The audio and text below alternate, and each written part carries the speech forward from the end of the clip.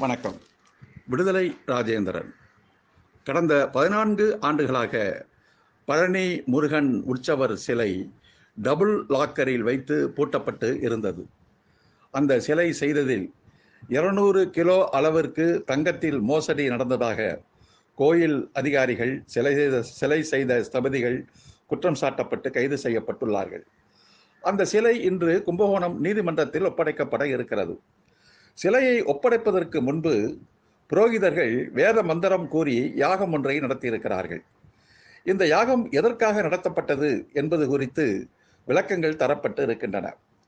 ஆகம விதிகளின்படி சிலைக்கு உரிய சக்தியை இறக்கிவிட்டு வெறும் சிலையாக மட்டுமே நீதிமன்றத்தில் ஒப்படைக்க முடியும் என்பதால் வேத மந்திரங்கள் ஓதி ஏற்கனவே சிலையில் ஏற்றப்பட்ட சக்தியை இறக்குவதற்கு இந்த யாகம் நடத்தப்பட்டது என்று கோயில் தரப்பில் அதிகாரிகள் விளக்கமளித்திருக்கிறார்கள்.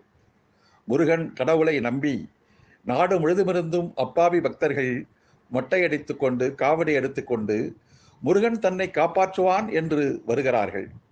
ஆனால் அவர்களுடைய நம்பிக்கை எப்படி சுரண்டப்படுகிறது என்பதை சிந்தித்து பார்க்க வேண்டும். சிலையாக இருக்கின்ற முருகனுக்கு சக்தியை ஏற்றுவது வேத புரோகித மந்திரம். பிறகு நீதிமன்றத்தில் ஒப்படைக்கும் போது அந்த சக்தியை இறக்கி விடுவதற்கும் வேத புரோகிதர்களுக்குத்தான் சக்தி உண்டு என்று சொல்லி யாகம் நடத்தி ஒப்படைக்கிறார்கள். சமஸ்கிருதத்தில் ஒரு ஸ்லோகம் உண்டு. தெய்வாதீனம் ஜெகத் சர்வம் மந்திராதீனந்து தெய்வம் தன்மந்திரம் பிராமணாதீனம் பிராமணா மம தேவதாகா என்பது அந்த மந்திரம்.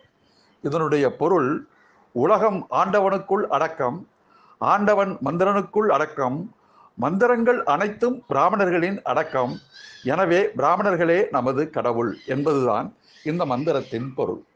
இதை நாம் சொல்லுகிற போது ஏதோ ஒரு காலத்தில் சொல்லப்பட்ட ஸ்லோகங்களை இப்போது கூறுகிறீர்களே என்று கேட்கிறார்கள். அப்படி கேட்பவர்களுக்கெல்லாம் விளக்கமாக வந்திருப்பதுதான் இப்போது பழனி முருகனுக்கு வேத மந்திரத்தால் ஏற்றப்பட்ட சக்தியை மீண்டும் அதே மந்திரத்தால் இறக்கி வைத்துவிட்டு நீதிமன்றத்தில் ஒப்படைக்கிறோம் என்ற புரோகிதர்களின் அறிவிப்பாகும்.